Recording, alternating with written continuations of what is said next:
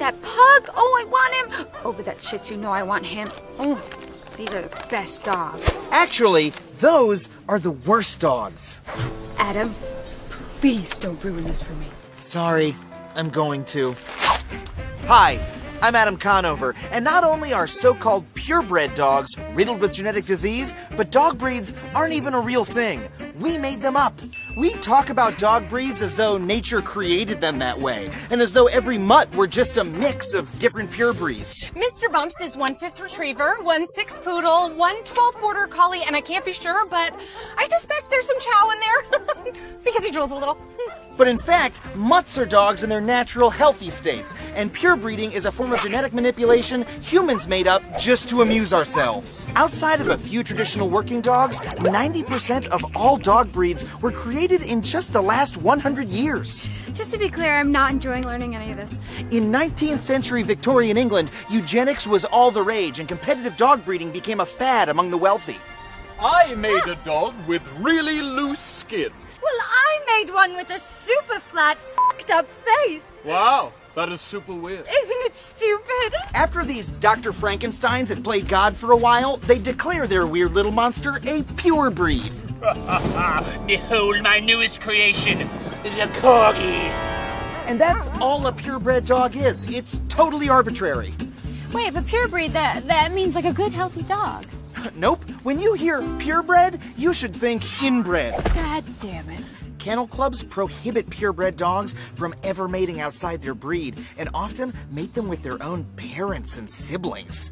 One study found that 10,000 pugs have the same genetic diversity as 50 individuals, making this little guy as inbred as an Austrian duke.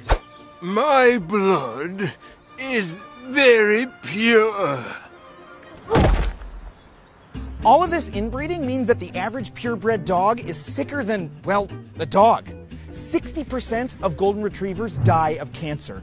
A third of King Charles Spaniels have skulls that are too small for their brains. Great Danes are so huge that their hearts can't support their bodies, and, well, as for little tiny dogs, have you ever seen a little tiny dog that looked happy? They know there's something wrong with them, and they know that we did it to them. Hi, Ed. And now we come to the bulldog. Oh, he is so cute. Yeah, he is. If you find total genetic failure cute. 100 years ago, the bulldog was a proud breed, but a century of inbreeding has ruined them. Their noses are so squashed they can barely breathe.